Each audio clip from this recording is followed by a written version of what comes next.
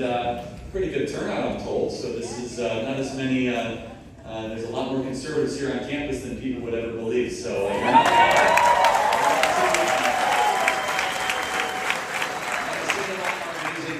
USA chapter, you guys do such a great job. Thank you for putting this together and for working so hard.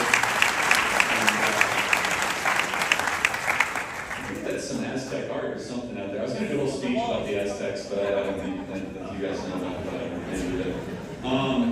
Anyway, so I'm going to just talk about one thing super briefly, and then we're going to spend as much time as we can on question and answer. How does that sound? I think that's the most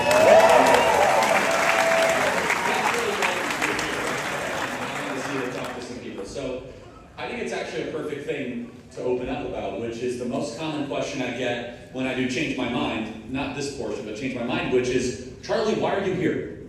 Why are you here? Why are you here? Which is such a bizarre question when you think about it. And it's always kind of done in an accusatory way, which is like, what is your presence doing here? They always say on my campus, which is like very possessive. It's not your campus, actually. It's taxpayer funded, you know, if anything, it's all the students' campuses, it's not your campus. But it becomes this radical thing where a conservative comes on a campus and you want to have a conversation. And we truly believe at Turning Point USA, and why we're here tonight is the spirit of this, which is that free speech is the only thing that's going to keep us from permanent and severe and disgusting radicalism in this country. And we're going to have differences of opinions tonight. We did today, and I think we had some really great conversations. Is Mohammed here by any chance? I don't know if that narrows it down, but